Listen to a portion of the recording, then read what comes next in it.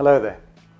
Today I thought I would talk about appropriation within the art world, specifically the use of photographers' imagery within fine art.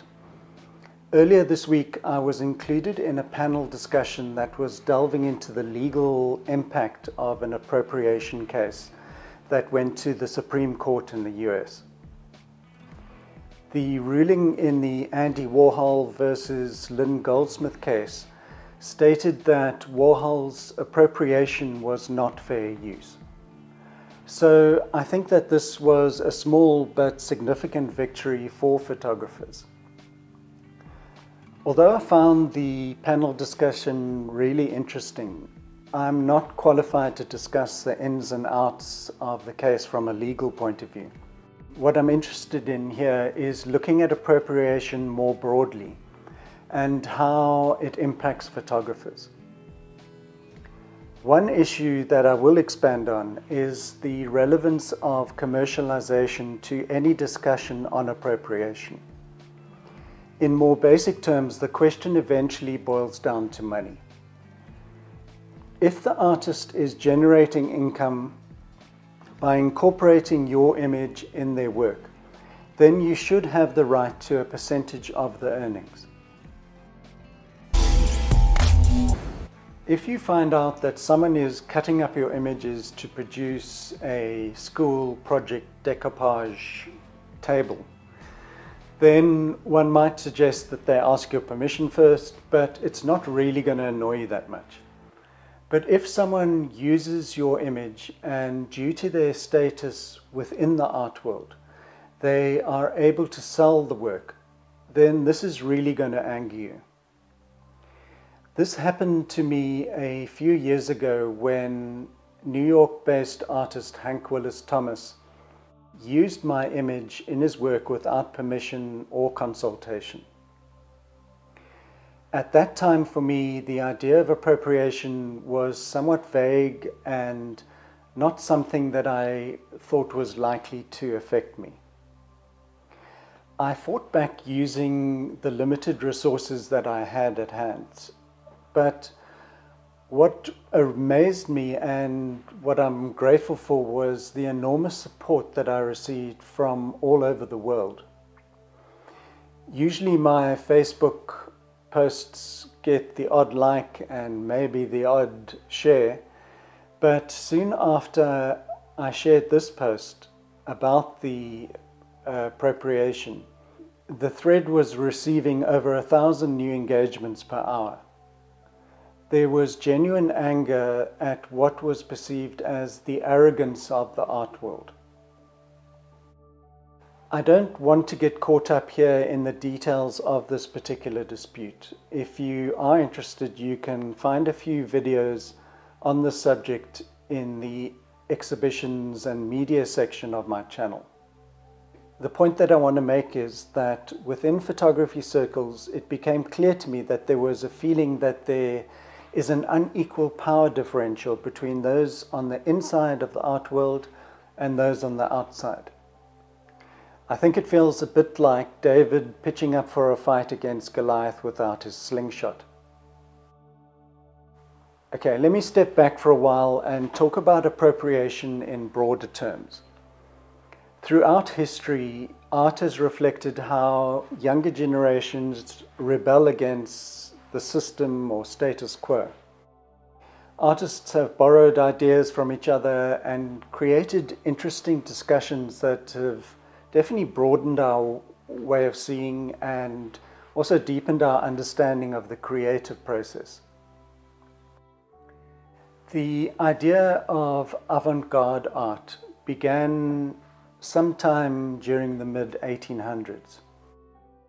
It embraced the new and experimental, working with ideas and methods in all forms of art.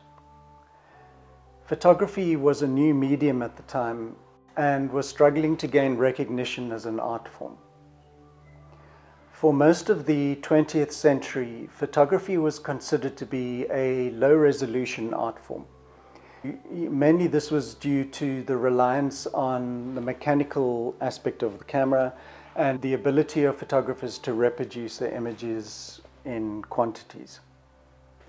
In the first half of last century, artists used elements that were considered non-art into their works. Later in the 50s and 60s, artists like Robert Rauschenberg and many others used photographs as the basis for their artworks. Pop art was probably the movement that shifted this practice the most. Artists like Andy Warhol and Roy Lichtenstein literally copied other media and represented it with a veneer of social critique. If this wasn't enough to antagonize photographers, in the 70s and 80s, the picture generation or neo-pop movement used photographs to make statements about the constructed nature of images themselves. Richard Prince was probably the most famous of these artists, and particularly his series called Untitled Cowboy. He rephotographed Marlboro cigarette ads and recontextualized them as a statement against the American ideal. Another artist that annoyed photographers was Sherry Levine. In particular, her body of work called After Walker Evans. Here she rephotographed his prints and presented the work as a feminist statement in which he was de-heroizing the patriarchal dominance that these male artists had within the art world. I think at this point in the discussion, I need to share my opinions on the subject.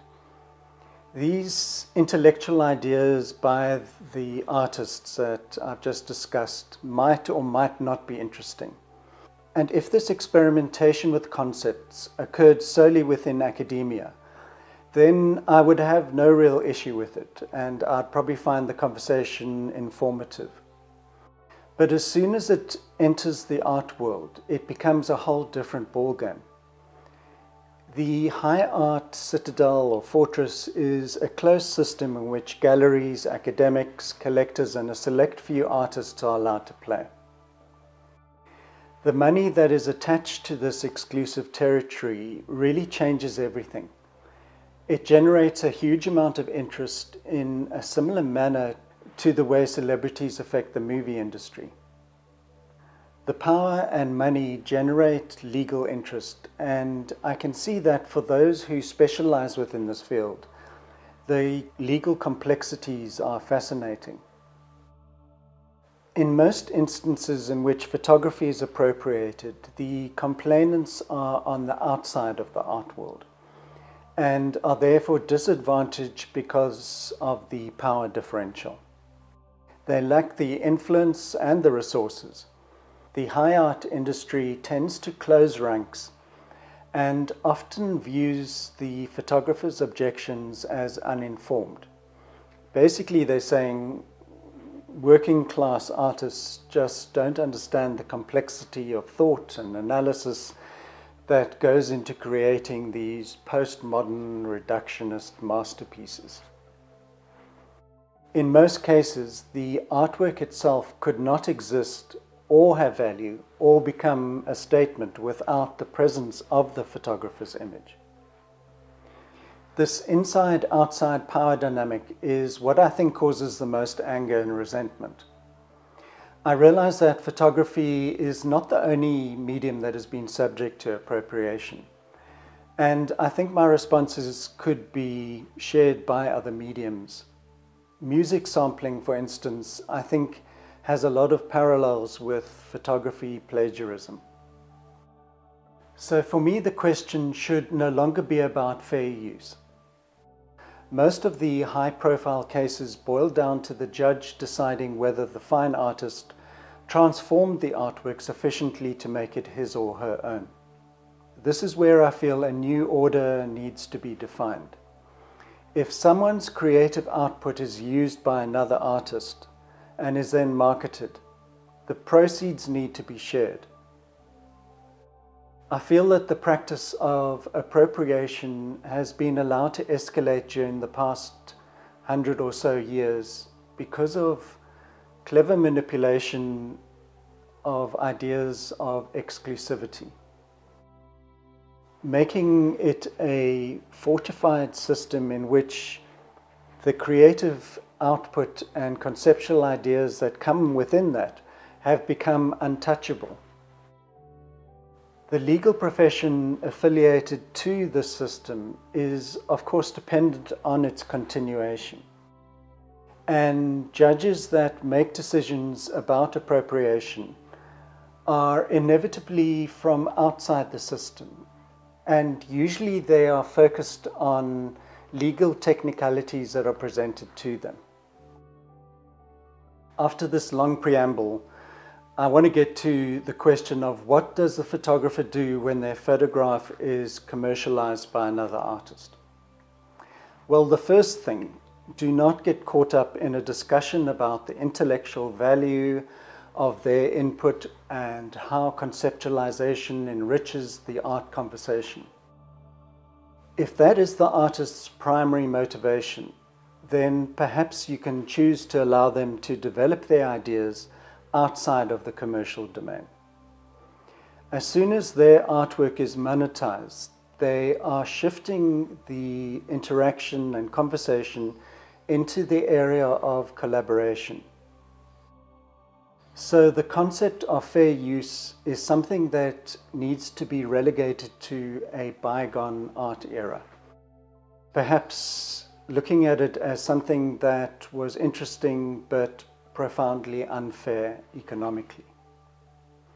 In the future, I feel that disputes surrounding appropriation need to focus on what is a fair split in revenue between the photographer and the fine artist, rather than fiddling about with subjective views on fair use.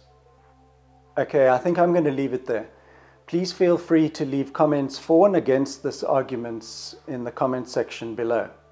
Thanks again for watching, and cheers, see you next time.